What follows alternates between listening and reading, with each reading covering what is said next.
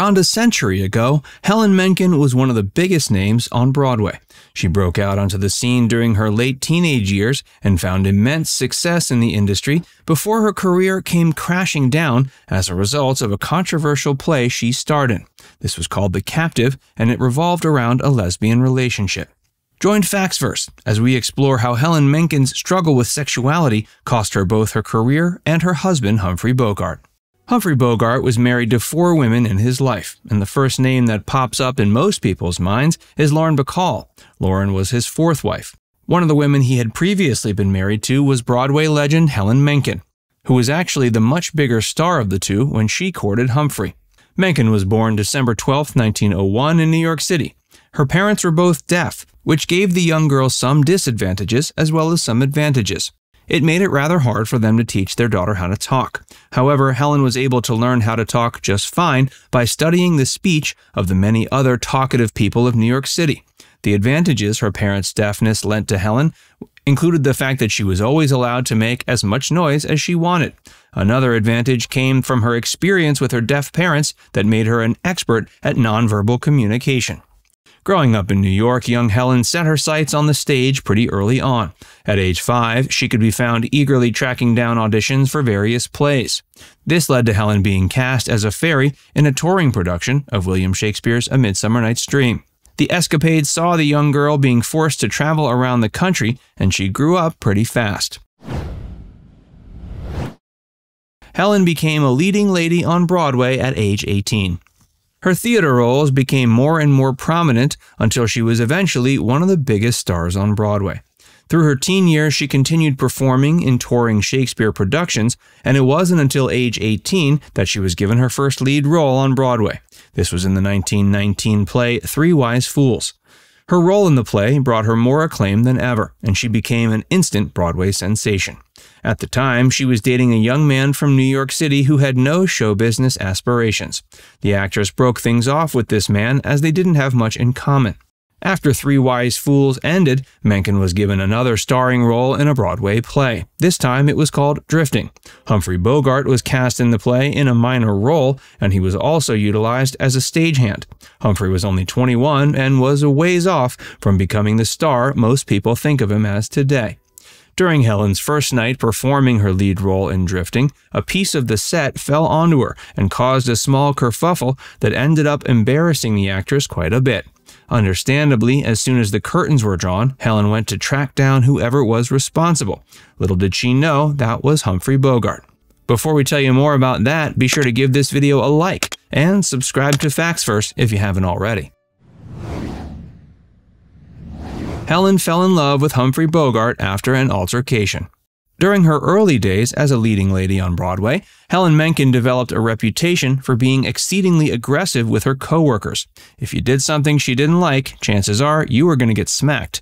Given that Helen was a small woman, most people she deigned to hit didn't hit her back. But there was one man who had the gumption to meet Helen tit for tat, young Humphrey Bogart. When Helen tracked down the man she felt was responsible for the set falling on her during the first performance of Drifting, she let him have it. When she was done, she turned her back on the man and started to walk off before receiving a big surprise in the form of a kick to the back. 21-year-old Humphrey Bogart seemed to have no problem kicking a woman from behind, and this impressed Helen Menken a good deal. Helen had finally found someone who could meet her at her level, and romance quickly grew from the incident. The pair began dating, and their engagement was announced to the public a mere 3 months following the episode.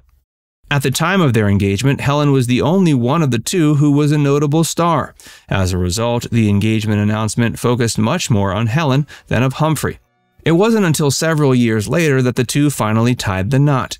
Following the announcement of the engagement, Helen became a bigger star than ever thanks to her turn in the play Seventh Heaven. Helen and Humphrey had a short-lived marriage.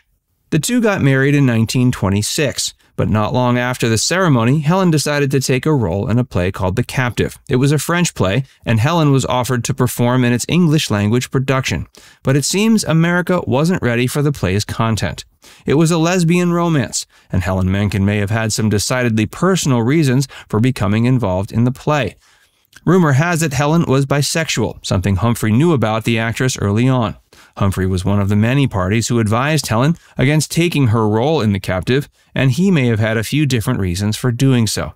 For one thing, Humphrey was arguably concerned about the future of his wife's career. For another, he was likely insecure about his wife's closeted bisexuality.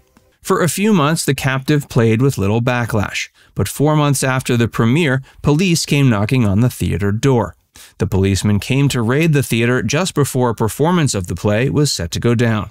The cast and crew convinced authorities to let the show go on, and they did, but they stormed the stage during the second act when things started to get a little too steamy. Helen and her co-workers on the play were arrested and forced to appear in court. At the time, homosexuality was a crime, and the whole episode caused a great deal of damage to Helen Menken's popularity. The captive ended up destroying Helen's career. Though Helen Menken continued to keep the true nature of her sexuality under wraps throughout the ordeal, the incident involving the captive still caused much of the public to associate the actress with deviant homosexuality. Helen was well aware the play would cause some backlash, but it's doubtful she knew just how much her career would suffer. Still, it's arguable Helen would have stuck by her guns, whether she knew it was going to completely destroy her career or not. Some also say the incident put the nail in the coffin on her and Humphrey's marriage. Humphrey was upset about Helen taking her part in The Captive, and it's been said he spent the majority of the play's lifespan in a drunken stupor. Helen later claimed every time she returned home to her husband from a performance of The Captive, he would drunkenly beat her. Though Humphrey's penchant for beating women is apparently what attracted Helen to him in the first place, she grew to like it less and less over the year of their marriage. They divorced in 1927. They both went on to remarry 3 times. Humphrey went on to become one of the biggest stars on the planet, while Helen led a much quieter life.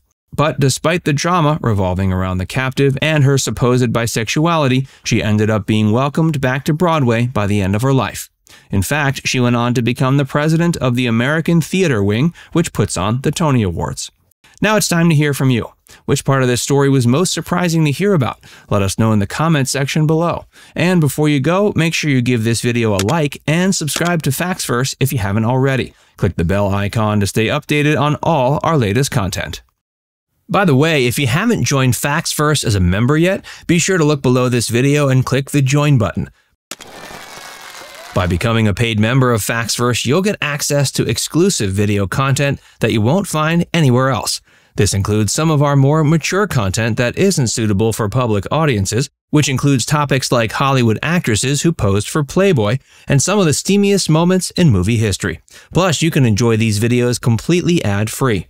Our biggest fans will notice they also get badges next to their name when they leave comments on our videos. We pay special attention to comments from our members, and so do other viewers. So if you want exclusive content from Facts First or inside access to discussions with other community members, click the join button to get started for just $4.99. There are hours of members-only videos waiting for you, with new videos added every month. And we're actively working on bringing even more features to help fans like you connect with other members and get more of your favorite content. Just click join, and we'll see you inside the membership tab.